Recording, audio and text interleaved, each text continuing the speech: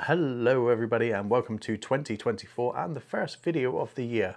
Now I've had a little bit of a break, not intentionally, but the middle of November last year I knew I had a lot of work coming up, and I knew obviously with Christmas coming up and everything I thought I'd pre-load a few videos onto my channel so I didn't have a break in my films going up. So what I did was I put the November the 30th one that went up just before Christmas was the last one I filmed, and that took me up just before Christmas I think, and then the plan was to make some more just after Christmas, but then I got ill over Christmas so I didn't manage to get them up, and I think I've missed 2 uploads since then, so that's where those 2 have gone. So the reason I've not been out shooting is because I did get ill over Christmas, and I went out the other day to make a video and oh my god, it was freezing cold, and it just, the cold and obviously being ill and still recovering, it just took it out of me, and I couldn't.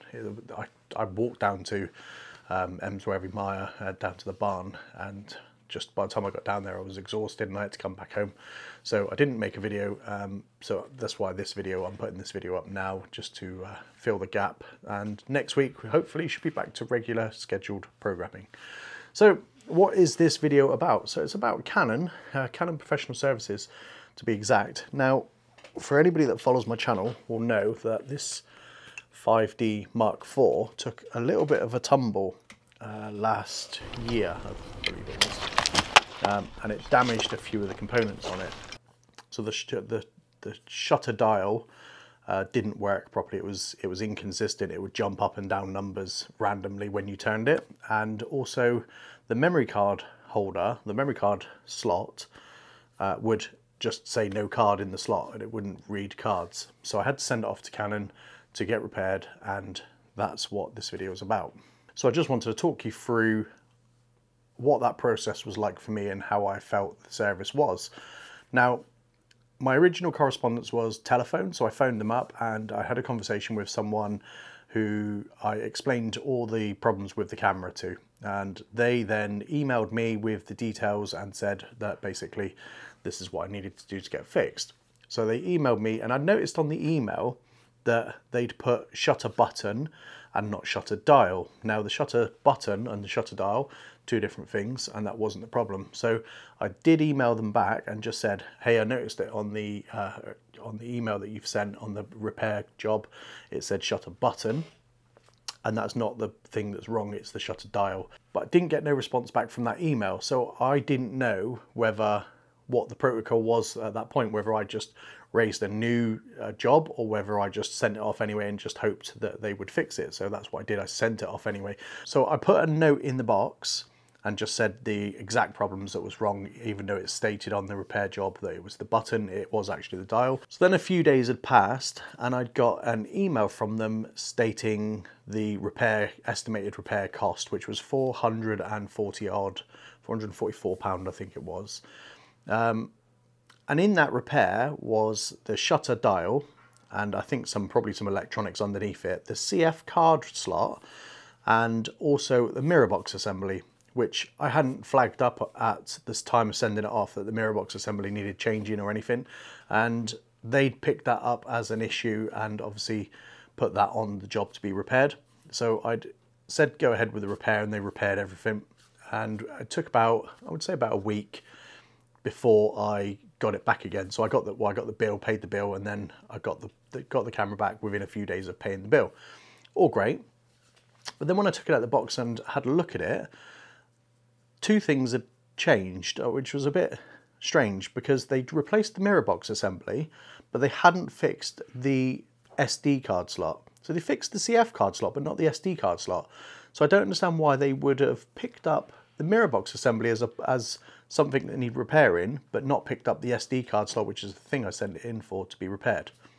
And then the other thing I noticed was the set button within the main dial is now on sideways, and it's really hard to push down. So to get any response from it, you got to really push it in to get a response from it. So whether it's been put on the wrong way and that has an effect of how it's pushed in, I don't know, but that's not right. So I didn't notice that until, because as I said, I've been ill, so I took the camera out of the box, but that was about it, just to make sure it was my camera. and then I just put it to one side, and I haven't been out shooting the whole of December, and it wasn't until yesterday that I actually had a proper look at it and found out these problems were obviously you get, I think it's 7 to 10 days to flag up any issues. So it was too late by then. It still needs the SD card slot fixing because it is an absolute pain to use CF cards. And I've not had a great experience with CF cards. They tend to stop working on my computer. The computer doesn't read them, so I have to then transfer the images direct from camera into the computer, which is a pain. And I've bought 3 in the time that I've used this camera. One of them completely stopped working altogether. One of them doesn't read in the camera, and I've just had to buy a brand new one now so I've got something that I know is going to keep me going. So SD cards I don't generally get a problem with, and they're cheap to buy, and if you go out and you forget your card, you can just pop in the shop and pick one up for next to nothing. So I would like the SD card slot up and running again. And plus, when I do actual paid for jobs, it's good to have a backup of everything that I do, but obviously only having the one slot now, I haven't got that backup. So I was a little bit disappointed, really, if I'm perfectly honest, as to the whole overall service of the Canon professional services. Even though it's supposed to be professional, it didn't really come across like that. When you think about it, I emailed them, they didn't respond to my email when I told them that there was a problem. They put the button back on sideways, so I'm guessing that button comes out when they take the camera apart. They put it back on sideways, and it's very stiff now, so it's not the way it was when it first went in. And obviously they didn't fix the actual mirror, the SD slot. They fixed the mirror box assembly, which I didn't ask for, and completely ignored the fact that I'd asked them to fix the SD card slot.